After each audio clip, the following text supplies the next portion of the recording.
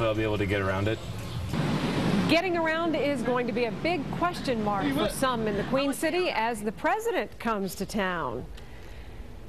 Good evening. The Secret Service lives up to its name, not telling us which roads will be closed for the president's motorcade for security reasons. That is going to mean some surprises for some morning commutes. The president's first visit to the tri-state since the Democratic National Convention will have him appearing in popular Eden Park. 9 News reporter Amy Wattis is live from Eden Park with what folks in the area are saying about this. Amy?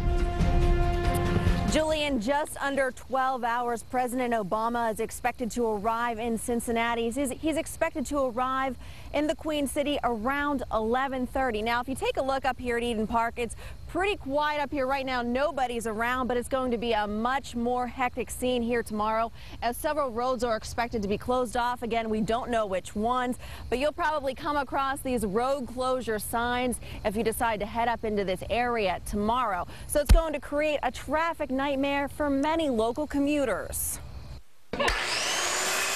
The wood was being sawed and the stage was being set up as preps are underway for President Obama's visit to the Queen City.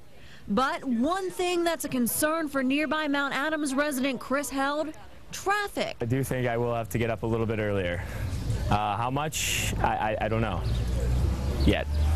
I caught up with Chris and his friends this afternoon. He and Aaron Althoff live on Paradrome Street in Mount Adams, only a few streets away from Season Good Pavilion in Eden Park, where President Obama will be speaking. My bigger concern was that there's a lot of parking signs saying you need to be out by 6 a.m., which I'm usually not up at 6 a.m. Althoff has to be in Mason for work by 8, so she's trying to strategize the best route. I guess I'll have to park maybe down the hill more closer to the city, get out of Mount Adams, or maybe I'll just have a very early morning at work. I think any time that you can see a president live as an American citizen is a true honor, and it's a right that we have, and I'm very proud to exercise that right. Jim McCarty will be attending Obama's event tomorrow.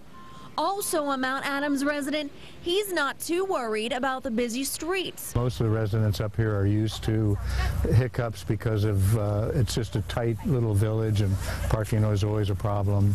Probably park off the hill and look for some shuttle service or something that's coming up the hill. While it could be a traffic nightmare, Chris Held says it's worth the headache. It's not every day that the president comes to speak, you know, what, 3 blocks down from you, so.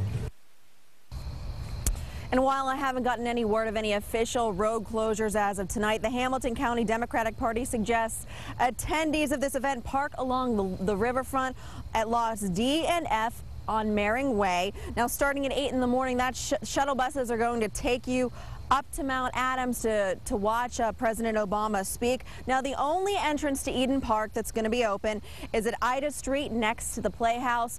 So gates open at 10, but it is highly suggested that you get here as early as you can. Amy Wattis, 9 News, live from Eden Park. I would think so. Thank you, Amy, for that report. Mitt Romney is starting